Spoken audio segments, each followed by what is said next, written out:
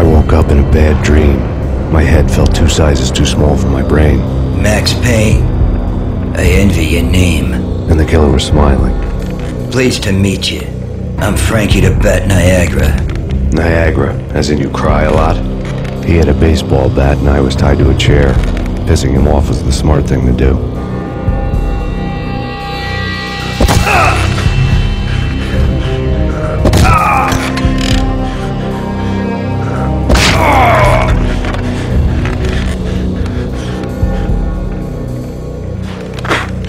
Nothing wrong with a little laugh now and then. Take me, for example. I love to watch cartoons. Cartoon violence is a fascinating thing. Let's take a break. I need to take a leak and maybe grab a cold one at the bar. Don't worry. I'll be back to finish this off. And then, it's checkout time. You play, you pay, you bastard. He swaggered out, and the door clanged shut behind him, locks clicking into place. Everyone makes mistakes. Mine hadn't been to crack jokes about the girl with the bat. He'd have cracked my skull regardless. It hadn't even been to trust a girl with a gun. I had blindly gone after the first bad guy on my hit list when I should have been aiming further up the ladder, at the head of the Punchinello family. I couldn't bring myself to be pissed at Mona. Guess I had a soft spot for a pretty face.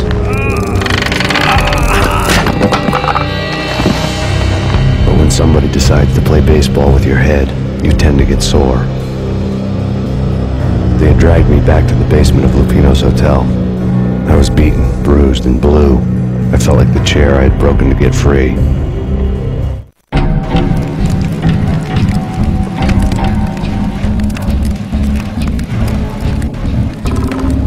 All I had was Niagara's bat, sticky with my own blood.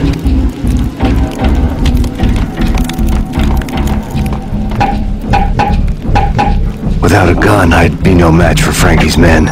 I'd have to play hide and seek with them.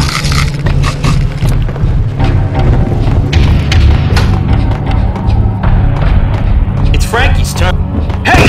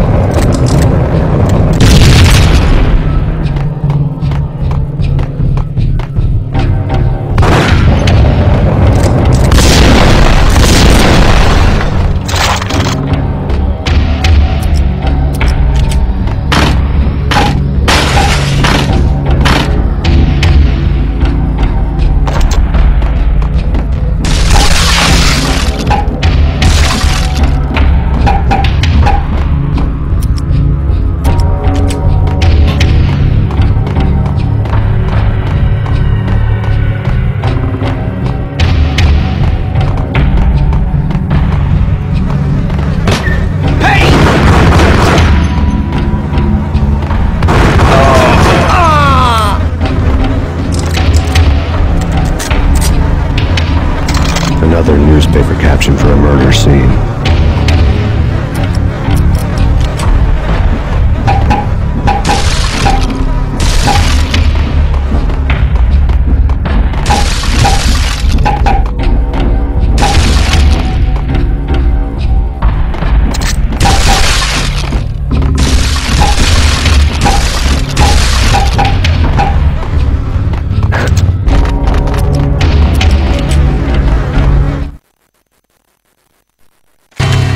Frankie had left his calling card, a Captain Baseball Bat Boy strip, next to a sewer passage filled with bodies.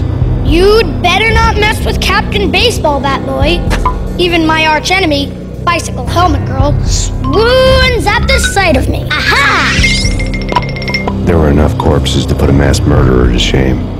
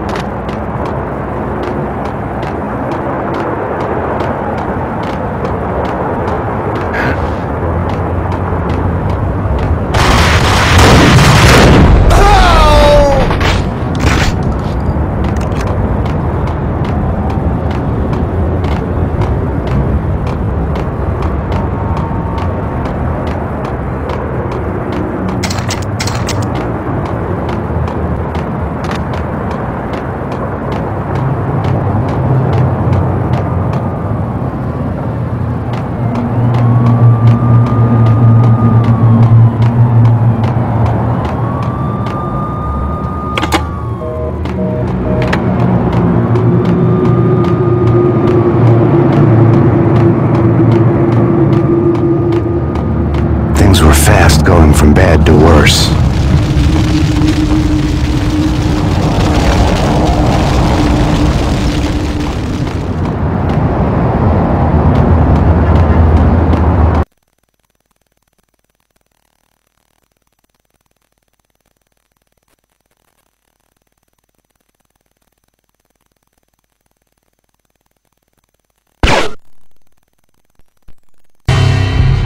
The men in blue had come and gone. With yellow tape. The cops who had stayed behind were dead. Frankie, his boys, and I had the place all for ourselves.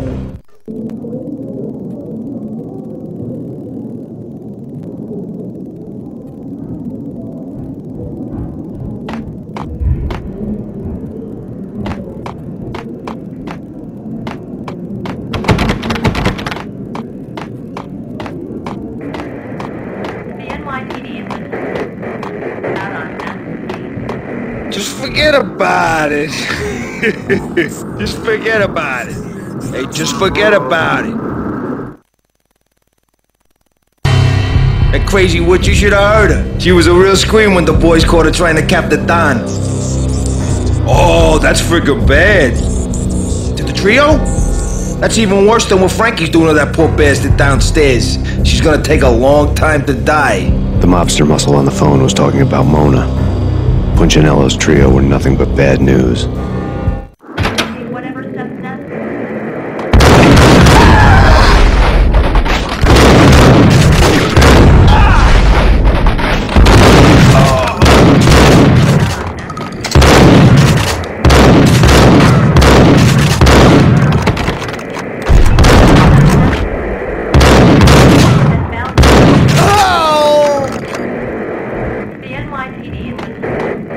More evidence that Punchinello didn't like me much.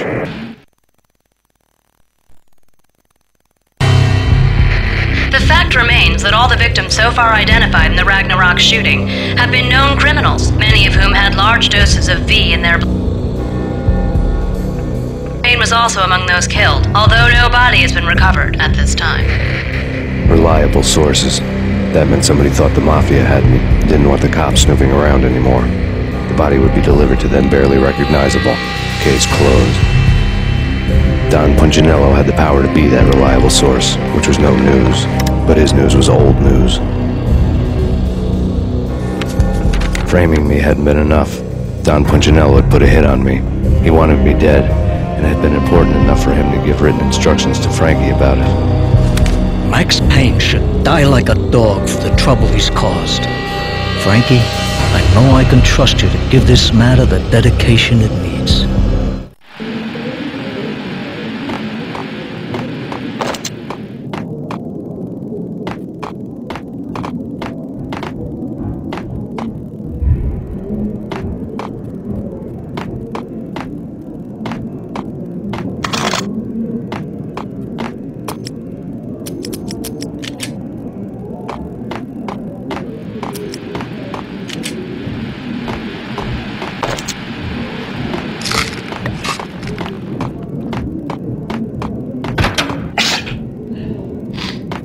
Hey, yeah!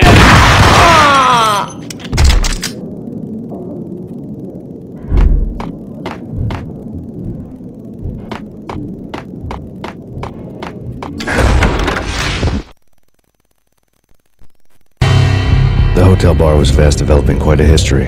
True to his words, Frankie was there, having a beer.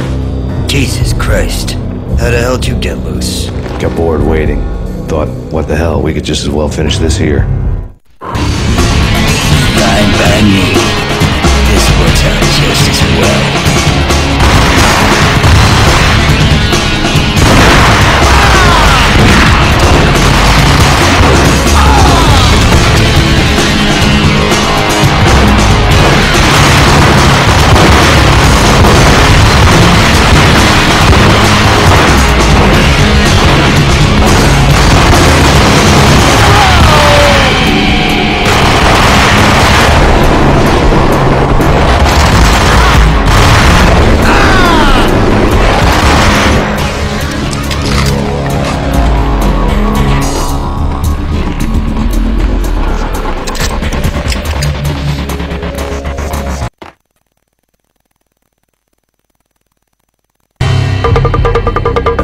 Thank you. You've been a lovely audience. Had enough? I don't play with girls anyway. Unfair! I spotted the tail as soon as I left the hotel. A big black Mercedes. I'd seen the car before. That time it had heralded impressive explosions. Vladimir was back. Bang! You're dead, Max Payne. I might have laughed if I remembered how. What's this supposed to be? Cops and robbers? Look, you want something with me? Get in line. Peace, man. Relax. You know you are a real news item. Armed and dangerous. I am going to make you an offer you can't refuse. I've always wanted to say that. It's a bum rap. I've been framed. Well, that's a moot point. Whatever you did or did not do, I'm sure you had good reason for doing it. Want to hear me out? I'm listening.